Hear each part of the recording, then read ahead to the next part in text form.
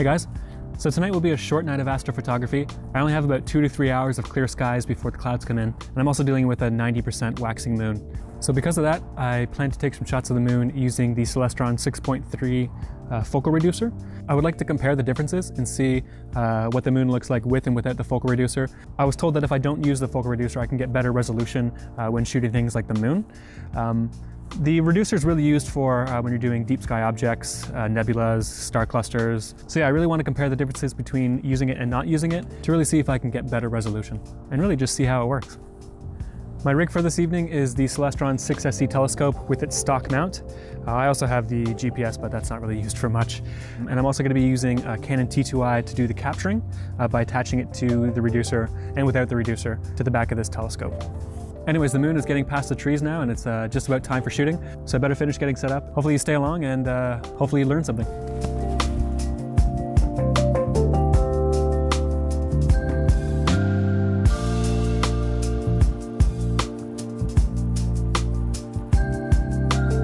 Oh, it's cold out. So I finally got my Batnoff mask. And I zoomed in before trying to record this, and I could see that it works pretty well. I get the deflection spikes that I expect, and I was able to get better focus. So I'm gonna take the Batnoff mask off now and aim it back at the moon. Okay, so this is a video of the moon using the Celestron 6SE telescope, the 6.3 reducer, and my Canon T2i. To show you what this train looks like, let's just take a look up here. I'm using the 2-inch adapter to T-ring, as well as the 6.3 focal reducer.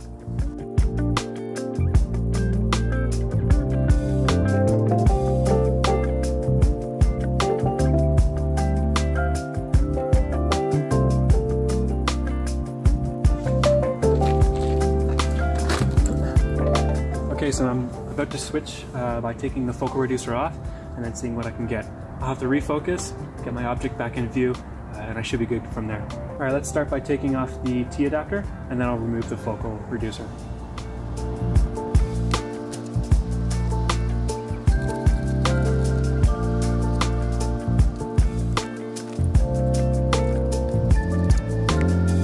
Okay, so this is a setup without the focal reducer. I'm just using the T-ring adapter straight to the telescope, and I can already see that I'm not getting the moon in full view.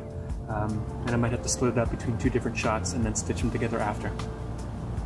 Not by much though, I mean just the top and bottom is being cut off.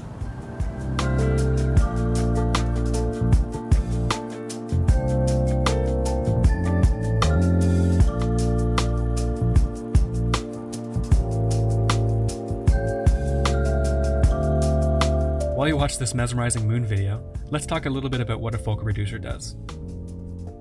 A focal reducer essentially reduces the f ratio on a telescope, effectively giving you a faster system to shoot with. This means that you can take less exposure times at f6.3 to achieve the same results when shooting at f10 with longer exposures.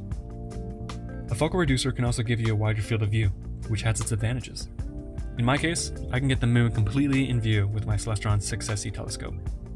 On the flip side, not using a focal reducer can increase your overall image resolution while decreasing your field of view. Notice the difference in brightness between these two videos shot with the same settings. Shooting at f6.3 concentrates more light, giving you a slightly brighter image. One downside to using a focal reducer is the amount of vignetting that it produces. Here's an example of that. Thankfully, this can be corrected in post-processing using flat frames. Okay, so that about wraps it up for tonight. I was able to get shots both with the reducer and without the reducer, and I've already seen some differences already. It is obvious that when you don't have the focal reducer on, you do have a shorter field of view. Compared to when you do use the focal reducer, you have a much wider view and you can fit the full moon into frame. But yeah, I can already see that the clouds are starting to roll in, so I'm gonna pack up and call it a night. Thanks for watching. Before you go, I took the data I collected on this night and began processing it in PixInsight. I was able to get a few images from this session, which I'll show you now. Let me know what you think in the comments, and thanks again for watching.